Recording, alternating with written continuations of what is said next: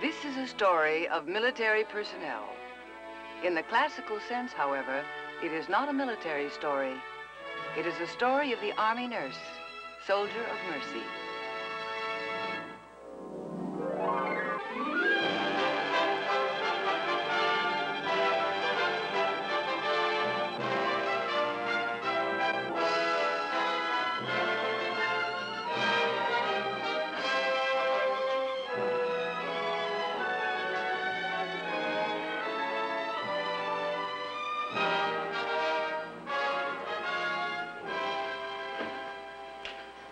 I'm Cheryl Conway. I have a very special feeling about nurses and nursing.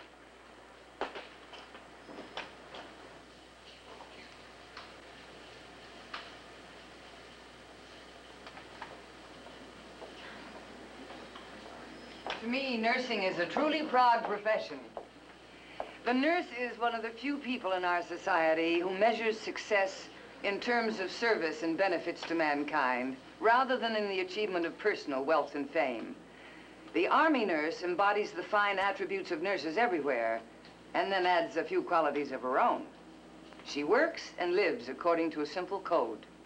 Grant that I be worthy of the sacred pledge of my profession and the lives of those entrusted to my care. Help me to offer hope and cheer in the hearts of men and my country. Hope and cheer in the hearts of men. The purpose and meaning of Army nursing. The history of military nursing is as old as our country. It is a proud story, and one that illuminates some of the finest moments in our national history. George Washington was the first to recognize the importance of military nursing. On his recommendation, contract nurses were engaged at a salary of $2 per month, plus room and board.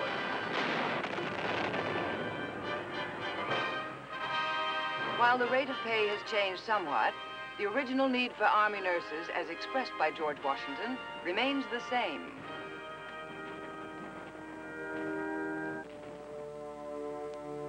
Contract nurses were used again in the Civil War. At the beginning of the Civil War, 6,000 women performed some type of hospital service under Dorothea Dix.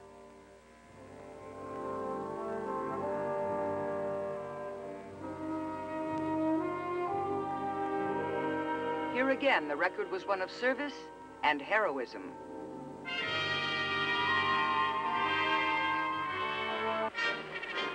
The Army Nurse Corps, as we know it, was formed just after the Spanish-American War in 1901.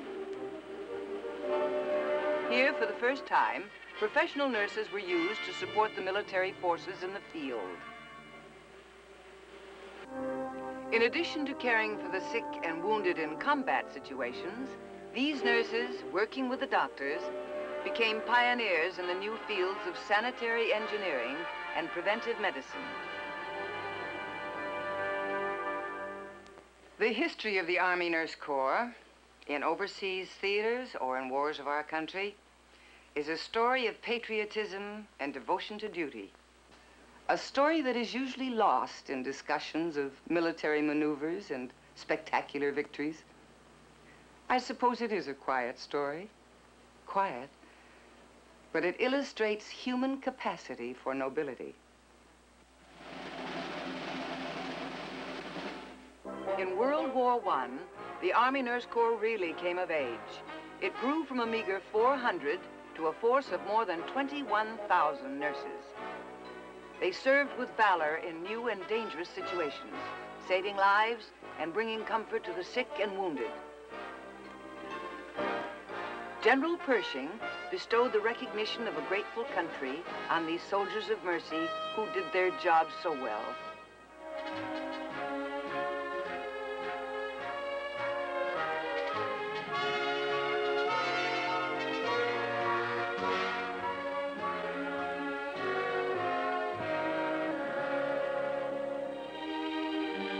But some of them never saw the results of their devoted efforts.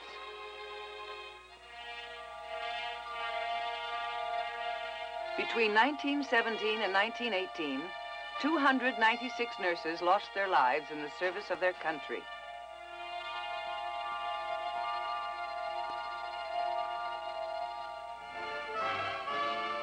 The tradition continued in World War II when the Corps grew to a strength of approximately 57,000.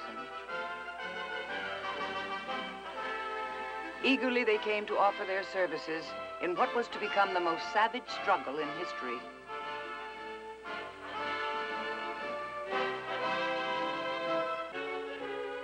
They served with distinction in every theater of operation.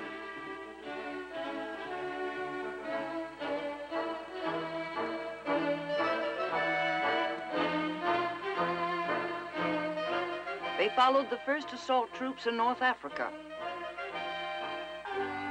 They nursed and sustained the morale of the embattled forces on Corregidor.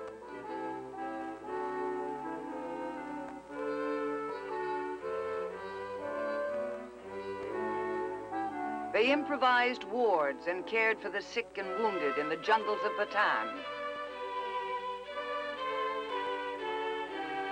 And they brought life and comfort to the Allied forces on the bitter battlefields of Europe. Nowhere was the story more thrillingly acted out than at the Anzio beachhead. After the landing, Army nurses went ashore and worked diligently during the winter of 1944.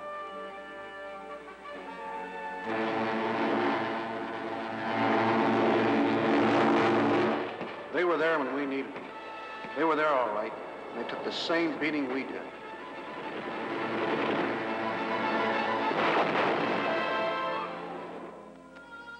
The angels of Anzio, familiar figures in the dark, desolate winter hell. They knew their job, and we knew that we could depend on them. They worked in all kinds of makeshift setups, and around the clock in their effort to keep us in good shape. They did a great job, and we were all grateful, very grateful.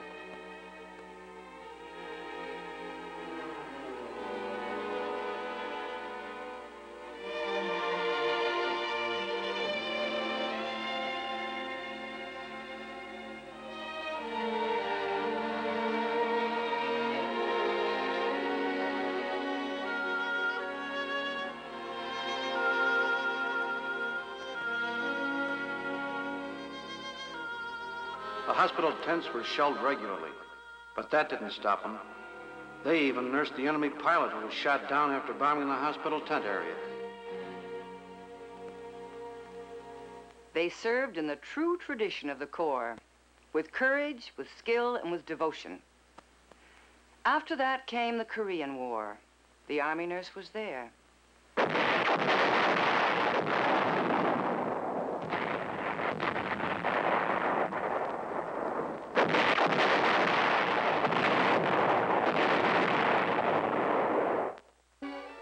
Punch Bowl, Pork Chop Hill, Heartbreak Ridge. Colorful names from the colorless Korean War, where there was one Army nurse when the fighting started. Within 2 weeks, there were 57. Before it was over, the Corps grew to 5,500. 10% of them saw duty in the cold and the wind, the heat and the mud.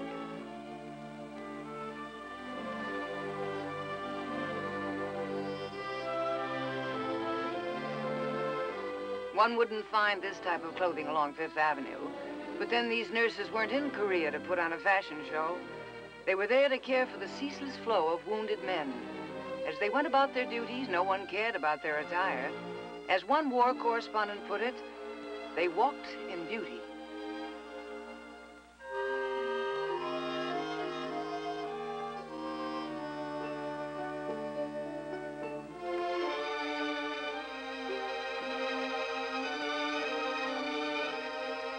When there was a lull in the fighting, that meant there was a chance to serve the community, but these respites were few.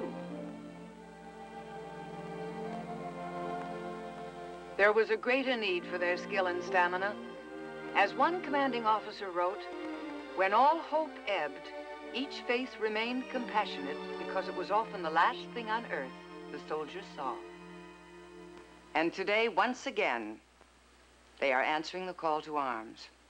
Our soldiers are fighting in far-off Vietnam, where the suffering and injuries of war are made even more difficult because of the climate. But in their suffering, they won't be ignored.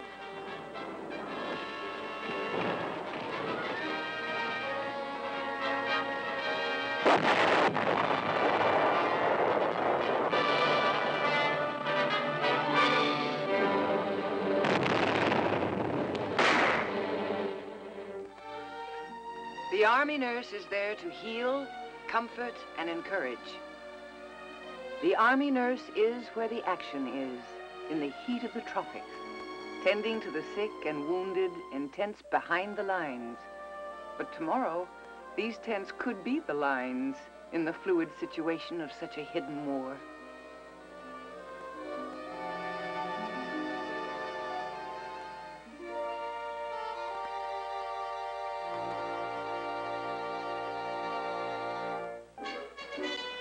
They live here, too.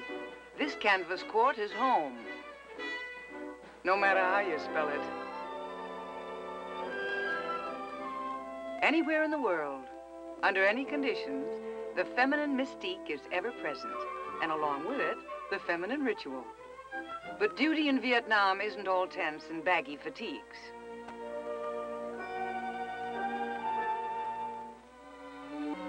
These soldiers of mercy do get to wear crisp white uniforms.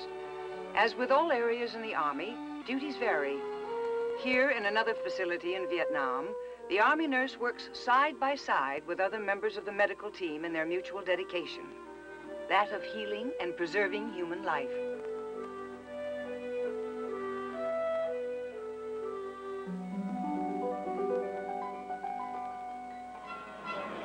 The men and women of the Army Nurse Corps, who are near the more urban areas, take advantage of their off-duty time to absorb the atmosphere and the culture of this Southeast Asian corner of the world.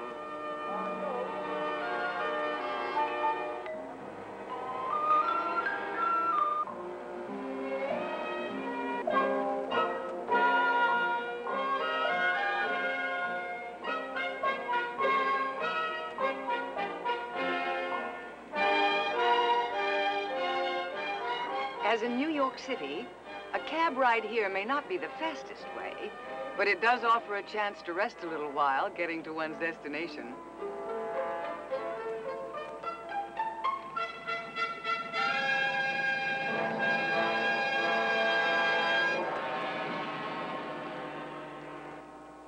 The record they established has become part of our history, a glorious part. Supporting combat troops in their effort to protect our liberty and freedom is the traditional function of the Army nurse. It is not, however, the only contribution she has to offer. The Army Nurse Corps has developed into one of the finest and most comprehensive nursing services in the world. These men and women of the Army Nurse Corps reflect the highest standards in nursing and patriotism.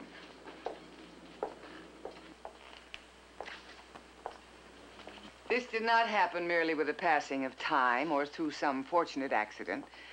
It was the result rather of careful selection, intensive training, and broad experience.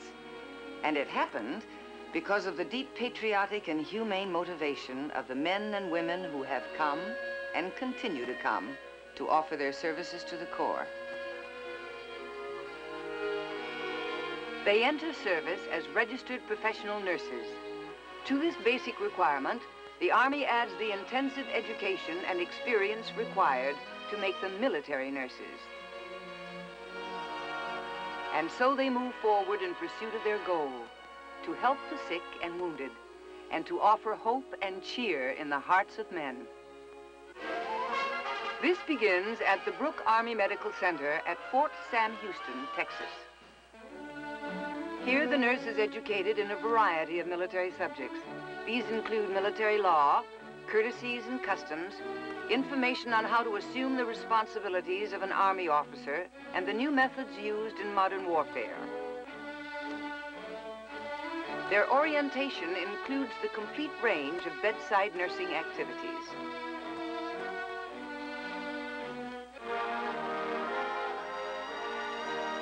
They learn here what it means to be part of the Army medical team, a role they follow as long as they remain an Army nurse.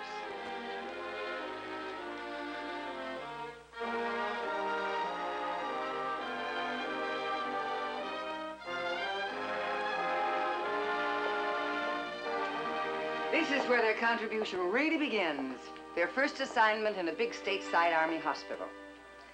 The hospital is a place of value in the military as well as in the civilian community. Here, in a vast mosaic of small sounds and hurried movements, they practice their art.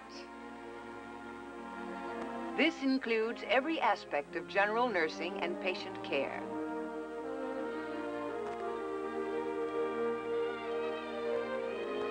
It also includes specialties such as anesthesia,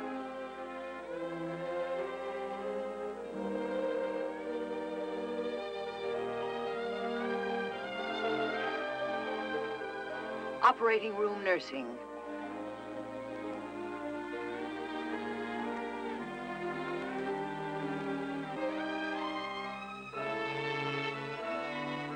psychiatric nursing, obstetrics, pediatrics, and many others. The range of experience is complete, and the opportunities to serve endless. But the creation of a military nurse includes more than merely providing diversified employment opportunities. Of equal importance is the educational process that starts with the first day in service and continues throughout the nurse's entire career. The role of men and women nurses in education has two distinct aspects. They study as pupils seeking new and better methods of patient care, and they also serve as instructors for other hospital personnel.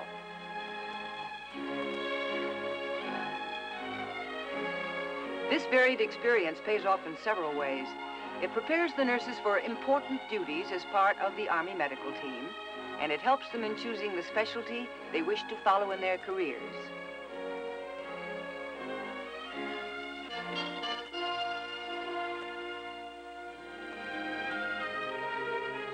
For example, Army nurses participated in the research that led to the development of the regulated environmental system for safety, a major advance in the prevention and control of infection.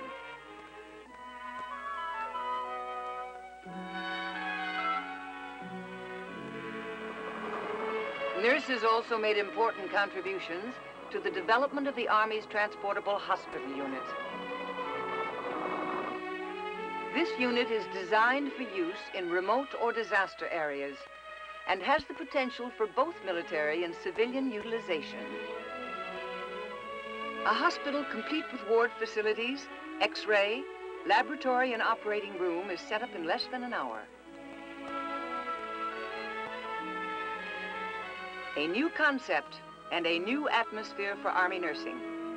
And so the benefits of their education and experience move in ever-widening and more comprehensive circles. Nurses also have participated in research in the use of radioactive isotopes in patient care, and in the design of new hospital equipment, such as this circle electric bed, which is used for many types of injuries and diseases. It is especially useful in the treatment of burn patients.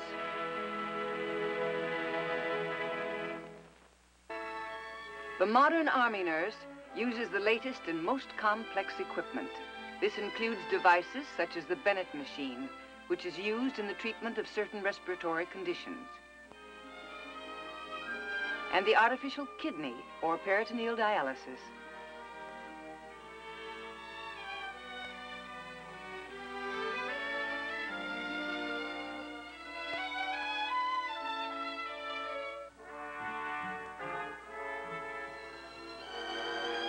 The search for new methods and more effective nursing programs continues in a variety of ways.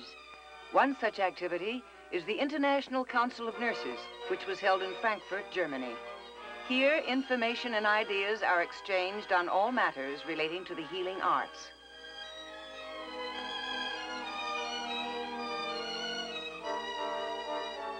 In these international meetings, members of the Army Nurse Corps offer their full and enthusiastic cooperation. Working according to the true purposes of their careers, the Army nurses serve here as teachers, sharing their experiences and knowledge with their colleagues from nursing organizations all over the world, and learning at the same time of what other nurses are attempting and achieving in their particular health programs.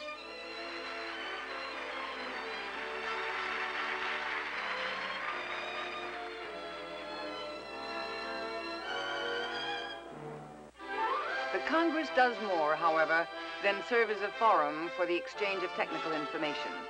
It offers great spiritual value to the members of this international partnership.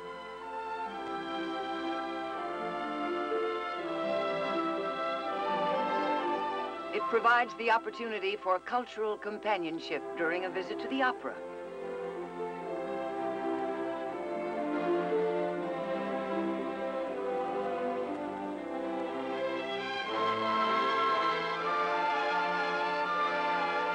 And ideal occasions for developing new and lasting social relationships.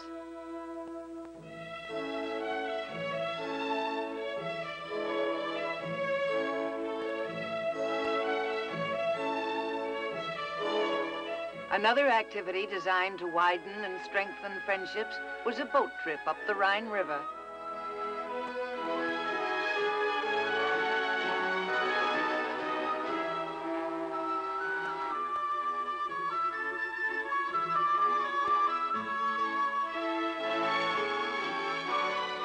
The 9-hour trip gave the nurses a chance to view the scenery, have lunch, sunbathe, and take pictures, all to the tune of a German band. Motivated by the ideals of their profession and the highest standards of patriotism, these nurses reach out and join hands in an international effort to win the war against pain, disease, and death.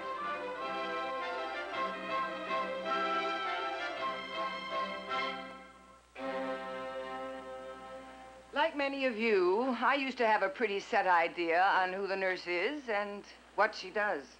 The setting was always the hospital or the doctor's office, and the duties never seemed to vary. This is not true, however, of the Army nurse. A study of her duties reveals that all this has been changed. The scope of her duties and the locales in which she practices have undergone many significant changes since the Corps was formed in February of 1901. One of the specialties is Army health nursing.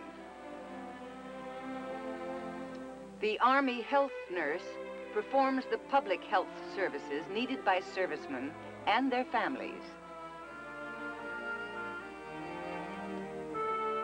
They visit the homes of military families to give care and advice. This service is provided in both the United States and in overseas theaters of operations.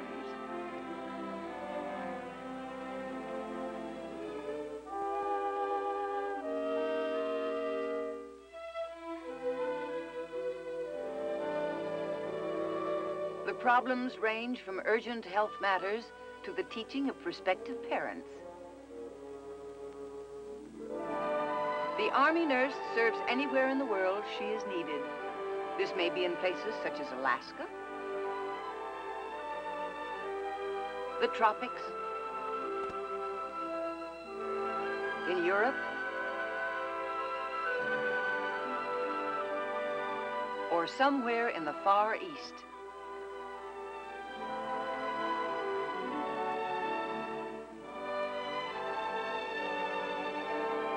A principal area of concern for the modern Army nurse is in the various civic action programs being conducted in the developing countries of the world. They contribute here in a different kind of war. The war against hunger, ignorance, and disease.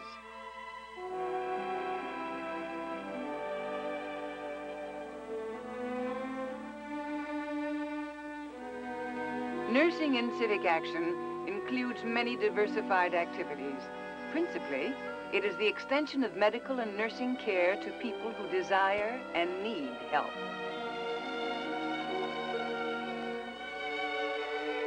The nurse also provides assistance where natural disasters, such as the Iranian earthquake, which destroyed homes and villages. In fact, anywhere our troops have a mission, the Army nurse is there, not only to administer to them, but to the people of the country as well.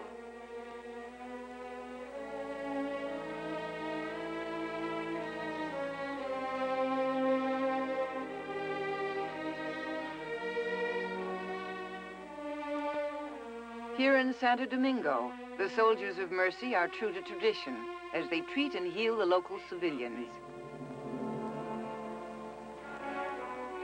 Education of the people in other lands is an important part of the civic action program. This also includes the medical education of health personnel.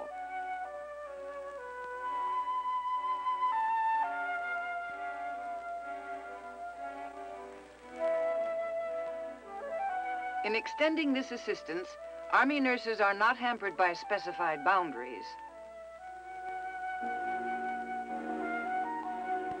They respond promptly when the need exists to the appeal for help found in the eyes of the sick, the weak, and the helpless.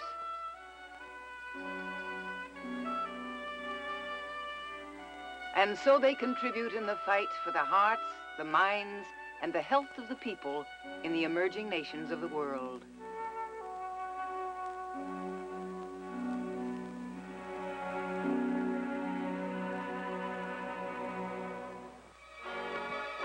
The range of the Army nurses' activities encompasses all of life. They are concerned with the beginning of life, the preservation of life, and with the care of those who fight communist subversion in Vietnam and other areas. And with the protection of the American soldier and his allies in our own hemisphere. The Army nurse has a long and honorable history in the service of her country. Devoted to the betterment of mankind, the Army nurse is truly a soldier of mercy. The meaning and purpose of her life is clear in her every action. Very simply, it is to offer hope and cheer in the hearts of men.